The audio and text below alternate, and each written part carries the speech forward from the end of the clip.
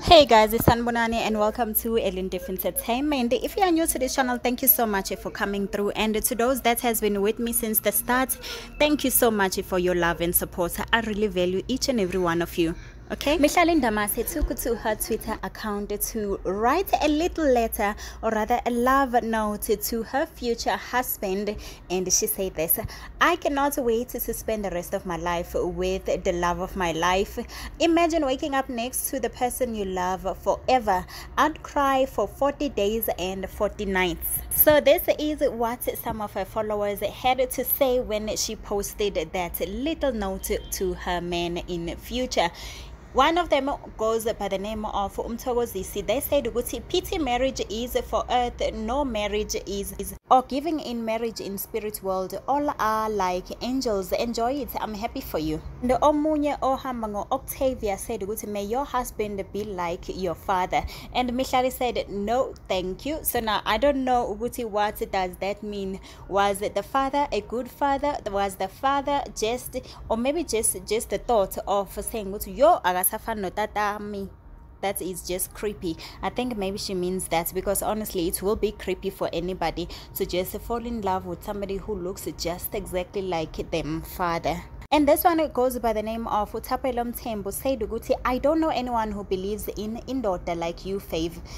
I don't know. Like, if you don't believe in love, you just don't believe in love. It just doesn't mean Uguti Abeka Bantu who believe and talk their like hopes and dreams. Because honestly, what is the harm in that? There's no crime in like proclaiming on what you want and what you wish. And the last one goes by Ukoketso Givenchy. Oh, Givenchy. But then I have anxiety just thinking about that. Being with a person 24/7 for the rest of my life sounds so ridiculous. Sometimes I need me time.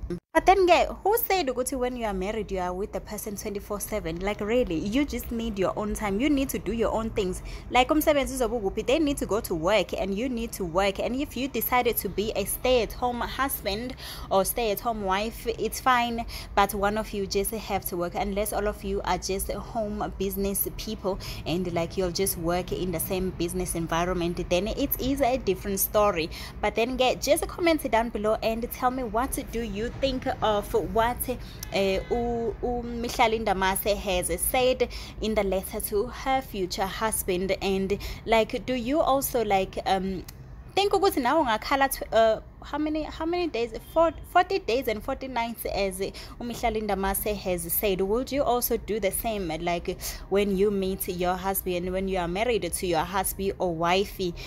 Comment down below in the comment section and let me know. And if you have not yet subscribed, tell me, just subscribe already and turn on the notification bell so that you do not miss a video upload from me, Entertainment.